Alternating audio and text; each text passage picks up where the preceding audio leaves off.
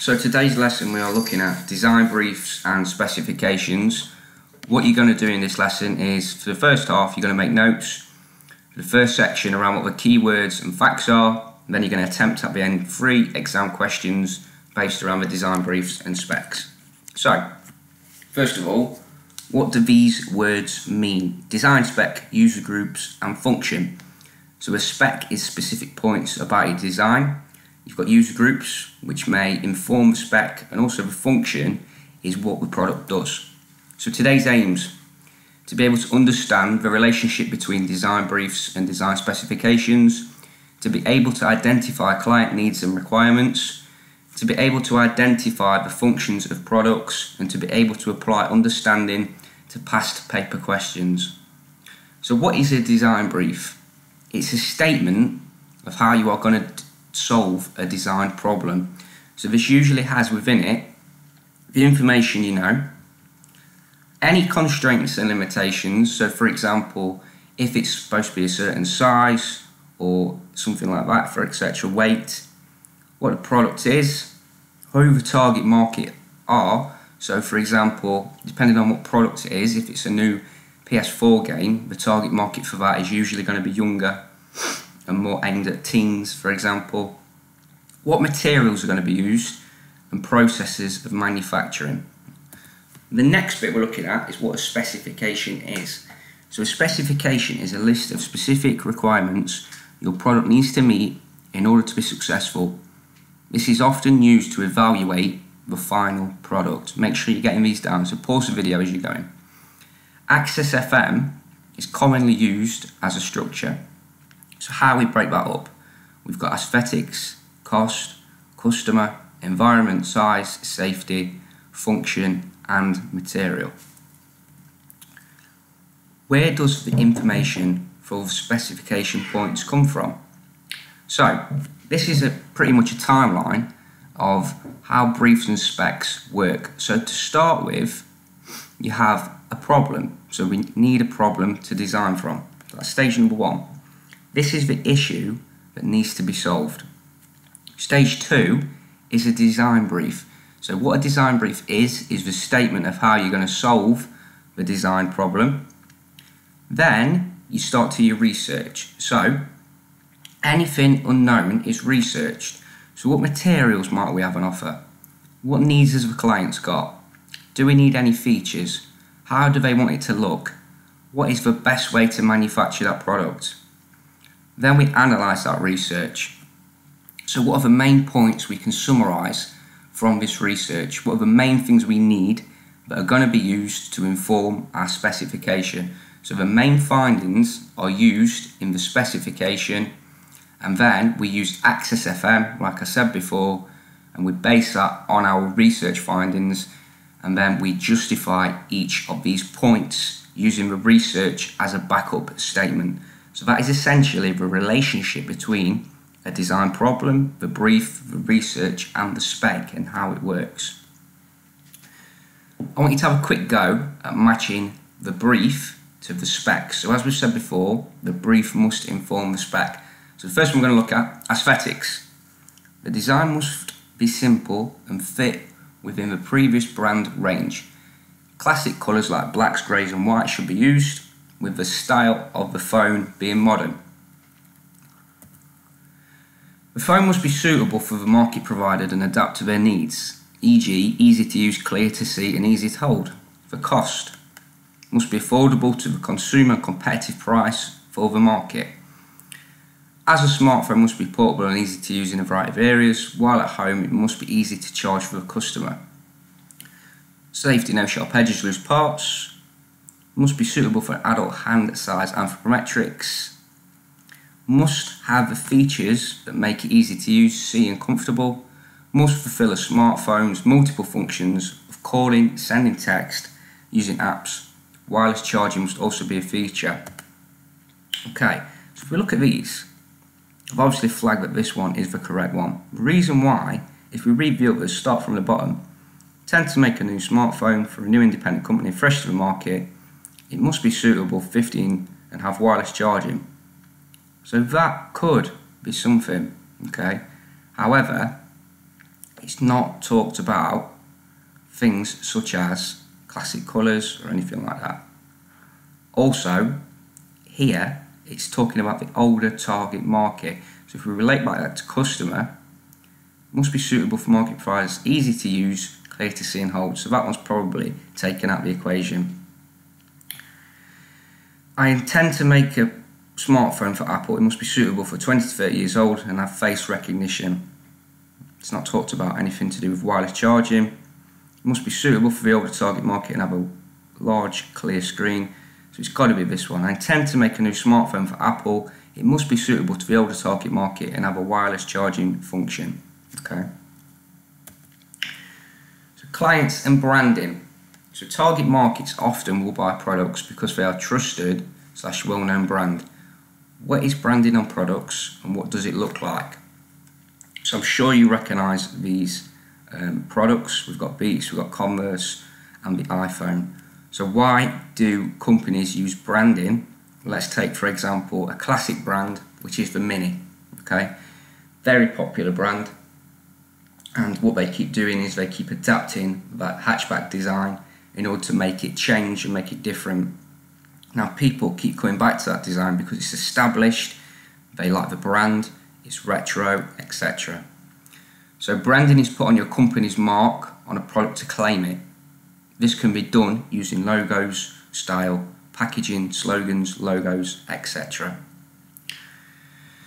Client needs now. So what a client or target market needs is often critical for your product success. So products are often adapted to suit different target markets and their needs, as well as some products having multiple functions in order to be appealing and stand out. These are called user groups. These are specific groups of people who have specific needs, elderly, disabled, infants, etc. So within your product, you might have a particular user group that you are aiming your design at. So let's take this for example. So we've got a range of different prams, all of which will be relatable to different user groups. So you might want to pause the video and see if you can figure out what user group is intended for which pram. Okay, so we're going to have a go at this together. First one is obviously a parent in a wheelchair. So we're looking at probably a person who's disabled as the user group. Next one we're looking at disabled child. As you can see, it's higher up, it's supported.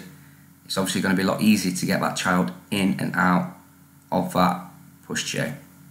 Next one, twins. So we've got a double cabin for 2 babies.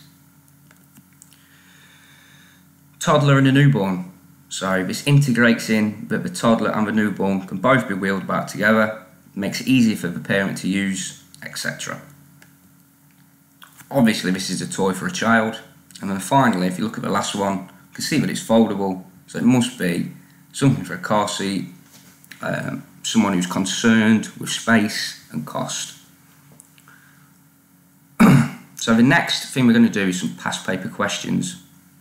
So I would like you to write these down, and I would like you to attempt them on your own before you watch the video. We're going to break them down together, and then I'm going to show you exactly how you should be answering them. So the method we're going to use is Get Busy, and it's a way of breaking down that exam question in order for you to make it easier for you to understand.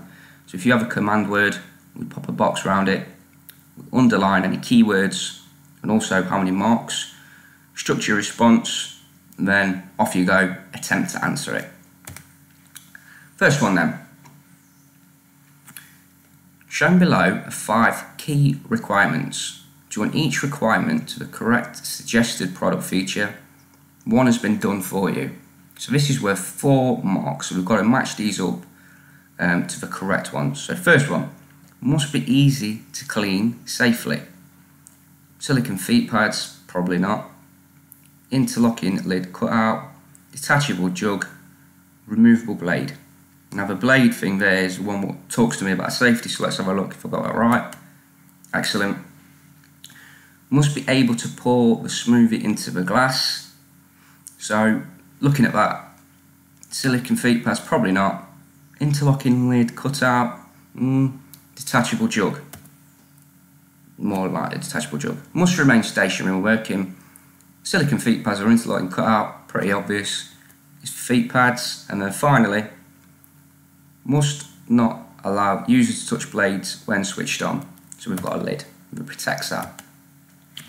We're going to have a go at our get busy method now. So corporate branding is an important part of a design for consumer electronic products. These are the things I want you to write down for this lesson. So I want you to have a go at these questions first. So give 2 ways in which the headphone design could incorporate corporate branding, and this is worth 2 marks. Okay, so before we move on, I want you to have a go first, so pause the video and then we'll come back.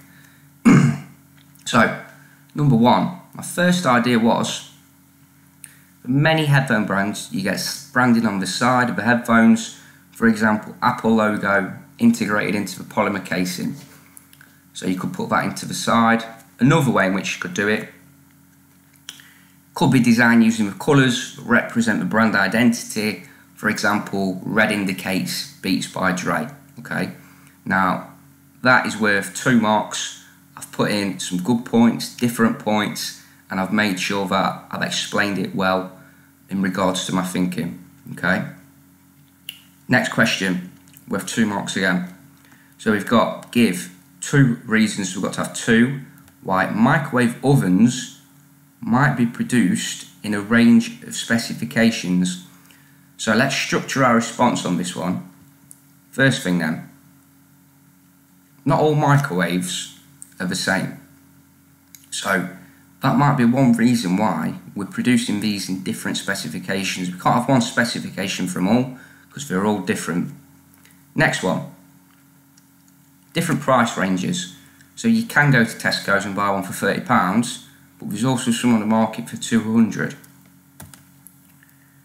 Are they controlled in different ways? So most microwaves are controlled in different ways.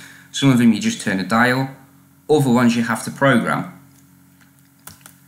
And another idea I had is different power ratings. So some of them run off different wattages, which means cooking times will be different for different microwave applications. So my first question, my first answer was, microwaves may have different power ratings related to the watt power of the design. This means cooking times will be changed. So we're going to have a different specification point relating to that power rating. My second answer, microwaves have a range of different capabilities. For example, some have a grill method while others are just microwaves. So some microwaves are not all the same. Some of them are controlled in different ways, but they also have different applications into how they're used. So some of them can cook in different ways, some of them have microwaves, grills, steaming methods, etc. Okay, have a go then. So we're looking at this part here. These are the mark schemes. So you could have had, for the first one, which is the headphone design, you could have had corporate branding logos, logo trademark, simple embossed, position of a corporate brand. Headphones could be produced in corporate colours, patterns of a company, could be designed in the style of a company's well-known products. Headphones could be packaged in corporate branded boxes and obvious company styles. Each of those are worth 1 mark.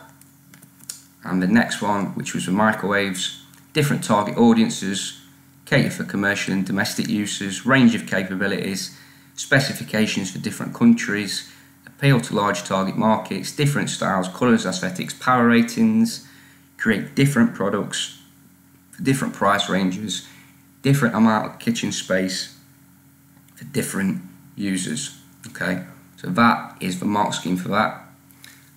Add up your marks, see how you've got on. Thanks for listening.